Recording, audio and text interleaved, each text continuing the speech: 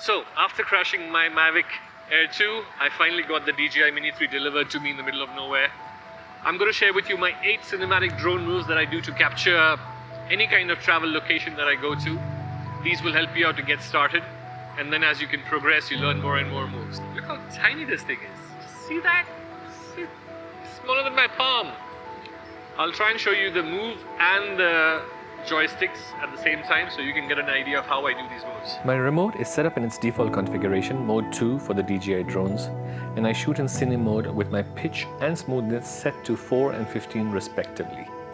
The most basic but still a move not to be underestimated is the straightforward or backward move. It is great in every film, whether tracking the subject or not. Next up is the regular tilt up or down while moving forward or backwards to reveal something. These are ideal for establishing shots in the beginning of your story. From a regular tilt up, we move on to the slow, low angle tilt up to reveal a location or subject, or even moving from one terrain to another, like from the rocks to the water in this example. Follow or track left or right, moving alongside the subject, puts the viewer inside the film. This is an easy move, pushing left or right on the right joystick only. The crane or jib is similar to the last move, tracking left or right with an additional upwards or downward motion added to it. This is used in most movies and is very simple to achieve with the drone, so go for it. This move is similar to number 2, tilt up moving backwards, but I usually add an upward movement as well. This is also great for reveals, but something more grandiose. My favorite drone move of all time is the top down.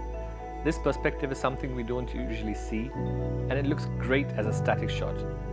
Adding moving up or down and even rotating creates a wonderful dynamic shot. The orbit. Many drones have a mode to do this automatically, placing the subject right in the center of the frame, but I prefer to go the manual route so that I can control the location of my subject in the frame and the speed as well. I have a bonus move for you. Simply place the drone in a position difficult to reach and allow the subject to enter and exit the frame. That's it, like a tripod. The more interesting the perspective you can achieve with or without motion, the more cinematic the shots will look.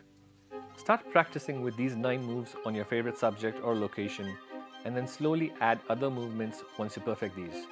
Your projects and film will improve with leaps and bounds. Remember to have fun and fly safe. If you like this video, please hit that like button and subscribe for more such content in the future. Until next time.